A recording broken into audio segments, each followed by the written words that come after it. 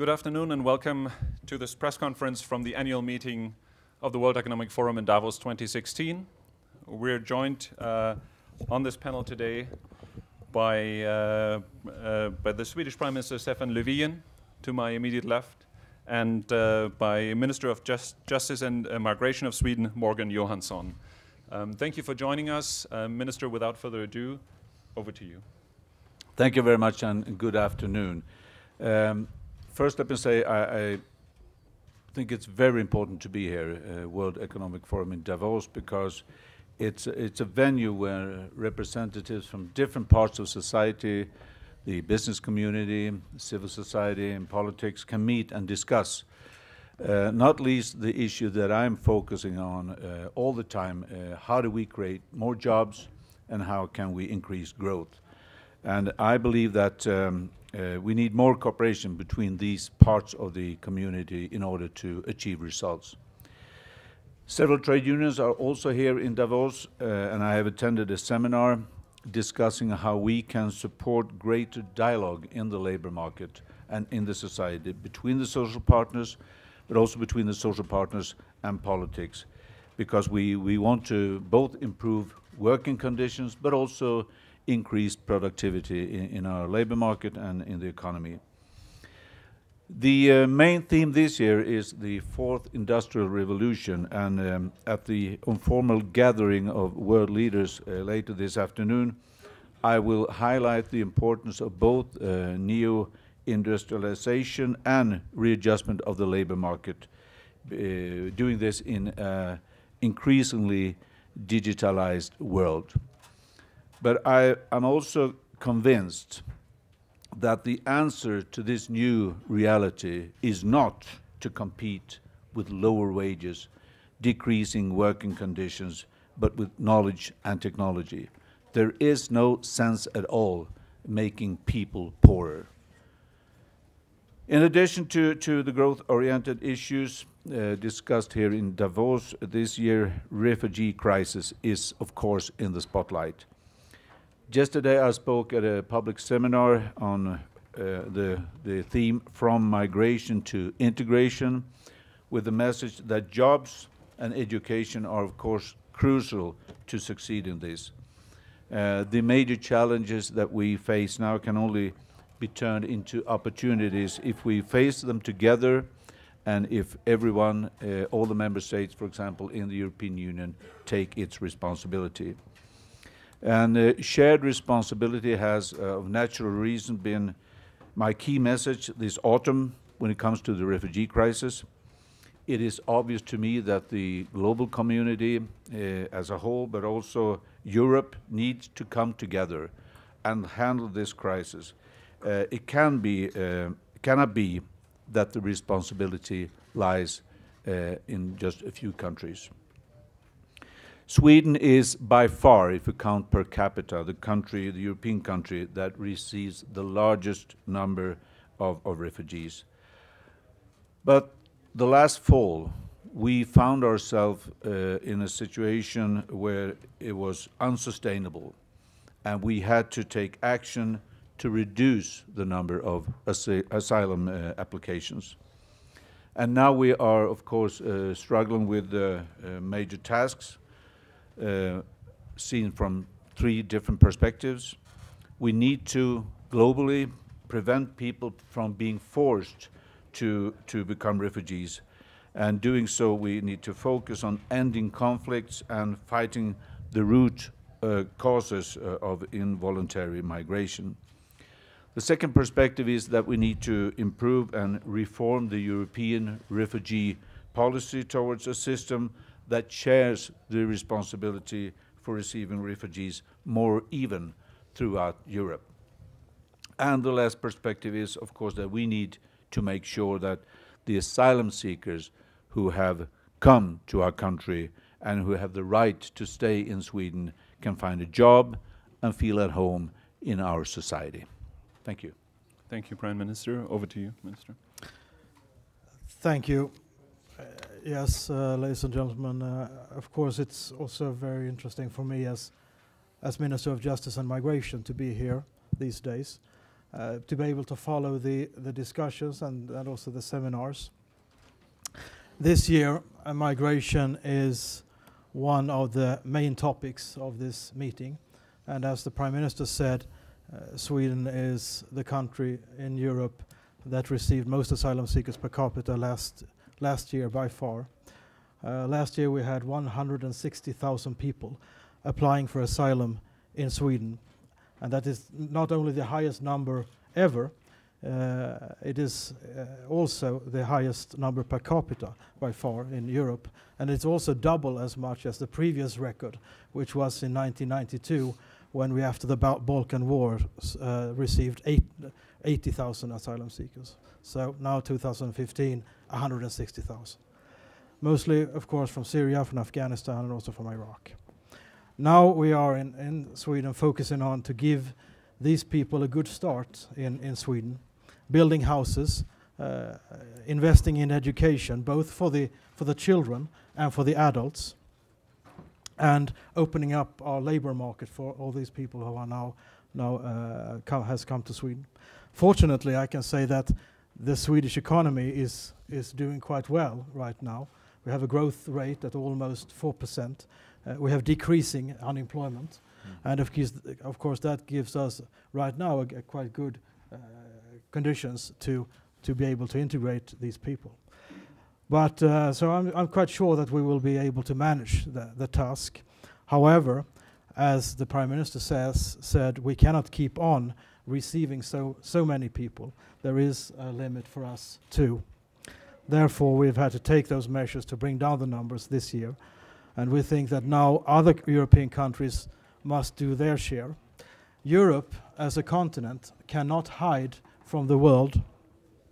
When we see humanitarian crisis going on globally, then we have to do what we can to help. Solidarity is a core of in the core of the European values, and I think that we must stress that we must, as Europeans, face this challenge as a union and not as individual member states. Thank you. Thank you, Minister Johansson. We will now open the floor for questions. If you could give me a sign of hands so I get a sense of where we have two gentlemen in the front row here. If you could state your name and organization for the sake of our online audience as well. Thank you. Kim Helmgaard from USA Today. Prime Minister, can you tell us how confident you are that EU countries will be taking this shared responsibility for the refugees that everyone seems to talk about? Well, so far that has been the problem, so I'm not naive. But at the same time, when we discuss this, my argument towards the countries that say they do not want to receive refugees is that if we cannot handle this as a European Union, the European Union in itself is at risk. We need to handle it. It is a European issue. We're a continent of 500 million more people. Of course, we can handle it together. But if we cannot do that, what we see now risking the Schengen and other risks, well, EU will be weakened dramatically. So I think that, for me, is one of the strongest arguments that we need to take this responsibility together. Although I'm not naive, I'm not saying it's going to be easy, but that is the way to go. Yes, the gentleman. Hello, I'm Wouter van Noort. I'm with the NRC from the Netherlands. I have a question for the Prime Minister as well, especially after the remarks by Wolfgang Schäuble earlier today about an investment program for the countries of origin. I wonder what your view is on such a plan. Yes, we need to work with all the three perspectives that I mentioned. We need, of course, to the European Union as a whole to cooperate with Syria and the countries surrounding, not only, and then Turkey. We're trying to cooperate with Turkey, but also Lebanon, Jordan, because of course, in the first place, it's better if people don't have to make this difficult and dangerous journey, if we can support that. But at the same time, we know that will not end up a result in zero refugees. That won't happen. So we'll still have refugees, of course, coming to Europe, and so it still takes a common responsibility, a common solution. We need to find a new solution. But yes, it's important to cooperate financially also with the countries. Yes. Thank you. Yes, hi, Gunilla von Hall, Svenska Dagbladet. I have 3 questions. The first one is when Sweden introduced the ID controls recently, there were talks about that this would lead to a domino effect in Europe, and this is exactly what has happened. We've seen Denmark, we've seen now Austria, we have seen Germany also making signs. Do you recognize that you have a responsibility in this domino effect actually happening, and where is it leading to? My second question is, are you disappointed that the talk about hotspots in Europe to deal with the refugees is an idea that is not, or a promise that is not being realized? And my third question is, do you think the perception of Sweden as a socially and morally responsible country towards refugees is now changing? Thank you. Thank you. So, question about the domino effect, the promise. I can also ask the minister to answer, but let me begin. Now, it's odd. Sweden, as the minister just said, we've taken by far the largest number of asylum seekers, and all of a sudden we are accused of not showing responsibility. The mistake here is, the fault is that other countries did not take their responsibility, and that is why we end up in this situation. We need to take we have taken the measures that are necessary, and to answer your third question, combined with that is, I cannot see anyone that cannot acknowledge Sweden's ambitions, the responsibility we have taken for refugees.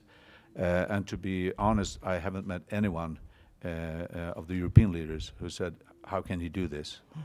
On the contrary, we are commended all the time for what we've done. So I think that is important to say. When it comes to hotspots, sorry, can you put a... The idea and the proposal to have hotspots in Europe, like in Greece or Italy and in Turkey, where refugees will be... Yeah, I know what... Yeah. Yes, no. That of course we're disappointed. Much more should have happened much earlier, and that is something that we have also discussed in the council. Of course, that we are disappointed, and we raise the issue all the time. What is happening? There are, I believe, and that perhaps the minister knows better. There are 2 or 3 that are functioning, working right now, but far from the number that we wanted to work. But please, Minister. Yes, first on the domino effect. Of course, I mean the border controls in Germany. They were established long before. The only thing that has happened is that we have border controls in Denmark now. But Denmark, the border between Germany and Denmark. But Denmark doesn't. That doesn't mean that they say no to any asylum seekers. On the contrary, I mean, if people come to Denmark, they will apply for asylum there. So, I mean, the concept of this domino effect that should be released by Sweden, I think that's the argument is quite weak. On the other side, as the Prime Minister said, well, I meet a very large understanding among my colleagues, because they know what we have done. And we have done more than any other country, and we've done more than Sweden has done since the Second World War in matters of taking care of people fleeing from war. Just the last 4 months, September, October, November, December, there arrived 114,000 people to Sweden, 26,000 unaccompanied children. That's 1,000 school classes arriving to Sweden in 4 months. And of course, when you see that, you understand that this cannot go on. You have to do things. You have to focus now on taking care of the people who have come, and you cannot do that on the same time if you still have a pace of 7, 8, 9,000 people coming in. Then other countries must do their share, and that's what we have to have a system for, so that other countries are doing that. I think it is in a way a tragedy that we know that Europe as a continent could easily handle this task. For 1 million, for instance, or 1.5 million, or 2 million a year to Europe, We are a continent of 500 million people. We could easily handle this task if we cooperated, if we met this as a union and not as individual member states. And that is what we have to, what Sweden has been pushing for from the start, and we will continue to do that. But now we also must focus on solving this very, very large task that we have, getting 160,000 people houses to live in, jobs, education, and that is a very, very large task for us. Thank you. Let's get the last two questions from Alexandra and Noah, please. Okay. Alexandra Schmitt from the Austrian daily The Standard. The Austrian government yesterday announced a quota system to reduce the number of asylum seekers. Do you have similar plans for Sweden? No, you please. Well, if I understand your question right, where is the... there. No. You're talking about having a kind of ceiling for how many. No, we have not discussed that kind of solutions. There is a problem with that, and that is, what do you do when you've reached the ceiling? What are you going to do then? I mean, we are all as nations bound by the Geneva Conventions, and saying that if there are people coming to our country and applying for asylum, then we should try their application. So it's not very easy to go down that path. Sorry? Of course, I agree. Now, that has been my argument all the time, because I've had this question so many times: how many refugees can Sweden take? And exactly the same argument as the minister said. But I'm not sure really. Austria, I hear also someone talking about it as guidelines, so I'm not really sure what it means in detail. But we have taken our measures now, and now let's see how they work. But it was important for us to take some decisions in order to decrease the number of asylum seekers. Thank you. I'm Svenning Dalgaard from Danish television. There's been quite some misunderstandings between Denmark and Sweden apparently the last few months. What do you expect from the Danish government at the moment? And do you think that the Danish government is doing enough to cooperate you? And can I finally ask you, what is the consequences of the strained attitude between those two countries who used to be very close to each other?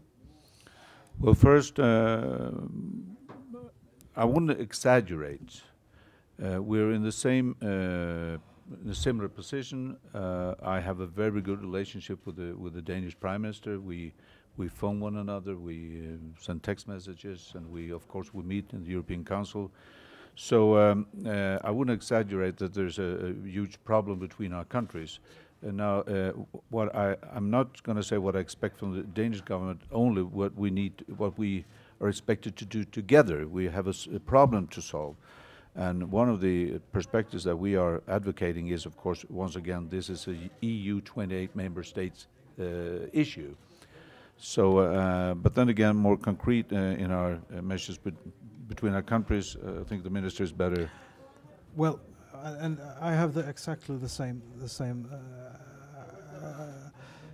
feeling about this as the Prime Minister. I mean, we have very close connections to the Danish government.